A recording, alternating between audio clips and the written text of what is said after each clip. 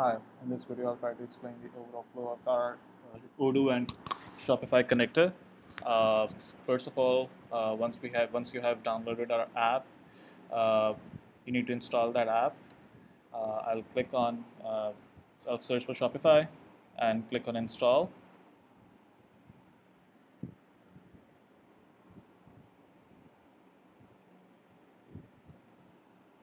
So there was no error. We'll just click on OK. All of the modules, they were successfully installed.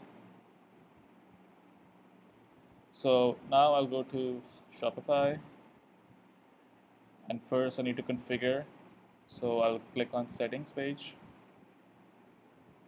I need to first of all enter the Shopify instance. So I'll create one. Instance is basically your name of the instance that you want to keep. It can be anything.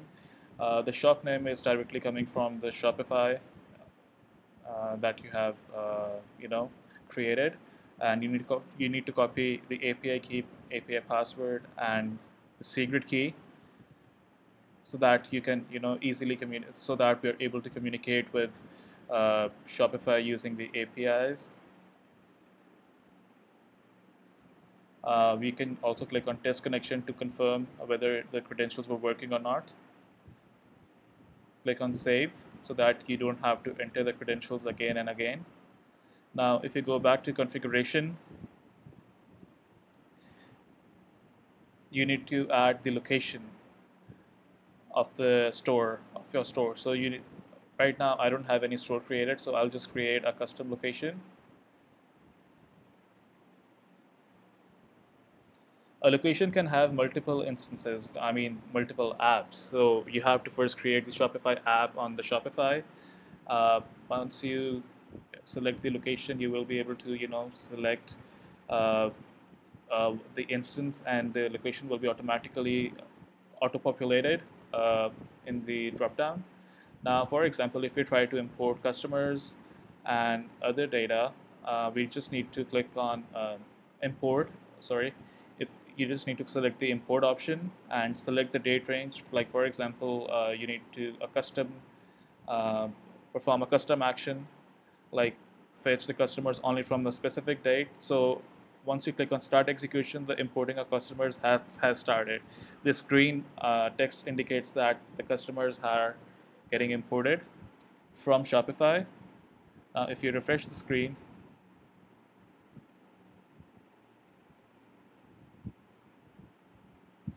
you will see that the customers will keep on getting populated.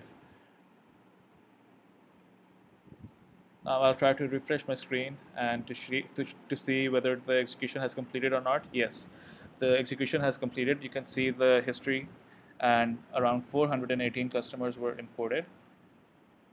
Now what we'll try to do is import sales order from Shopify to Odoo. We'll select the same date range and click on start execution. So now you can see the import of sales order has started.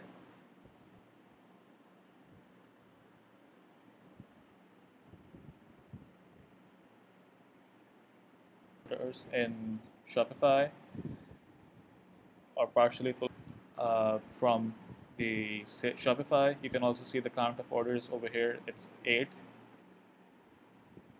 And in case you want to double check, you can click on the sales order and check the delivery or the invoices related to that specific sales order. Now if you click on validate, you first need to force the transfer. So what we'll do is we'll go back, check the availability of this product.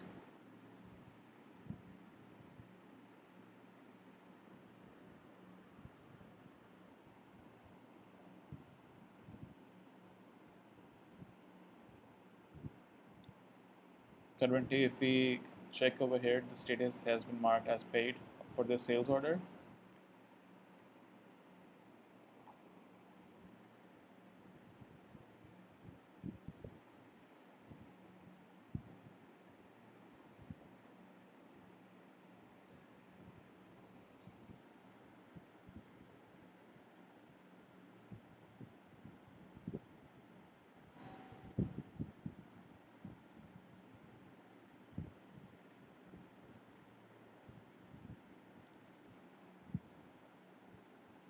We'll repeat the process, uh, and you can see the collections in the invoices.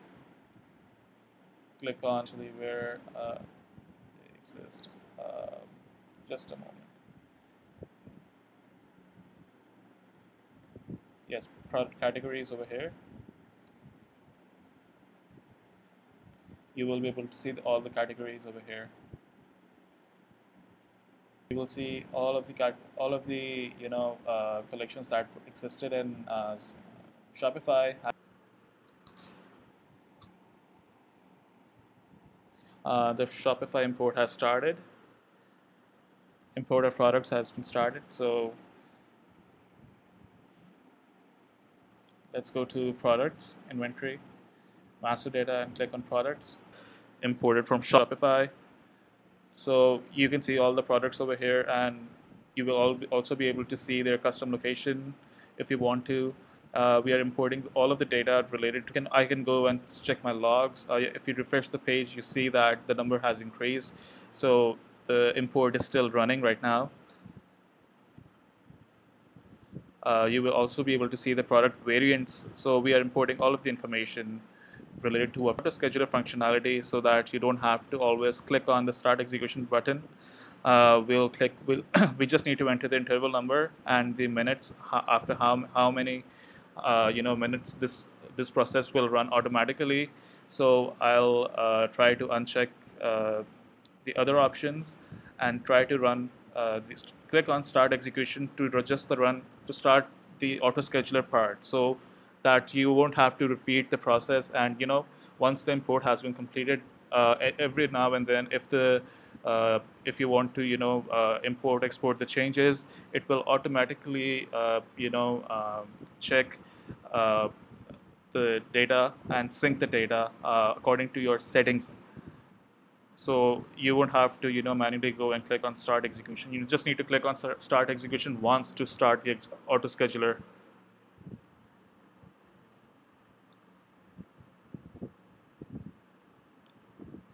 So whatever setting